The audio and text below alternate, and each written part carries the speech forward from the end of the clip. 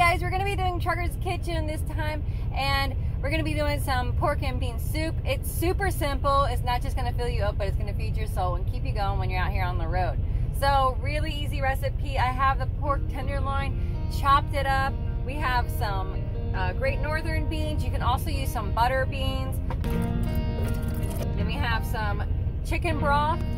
Then we're going to go ahead and put all this pork in. Here are my spices. We have some garlic, pepper, and onion powder. I like to do it to taste.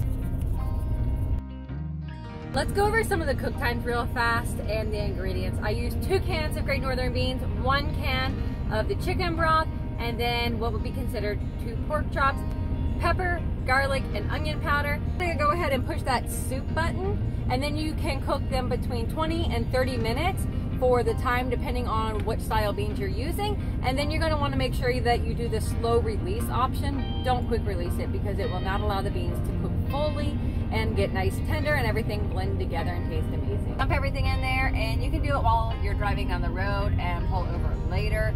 Super simple. Just make your semi into a tiny house so that you can make cooking in the cab a whole lot easier.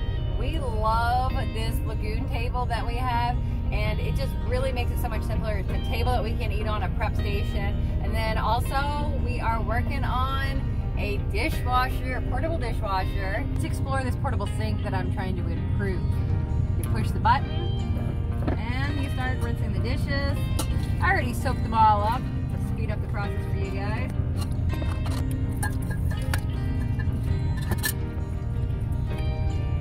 I encourage you guys to cook in the cab. If you want to know what the best skillet is for cooking in the semi, check out this video right here coming up next. Click that video, watch it so you can learn the best skillet in the truck and why. Alright guys, so stay safe, stay healthy, and enjoy this good food.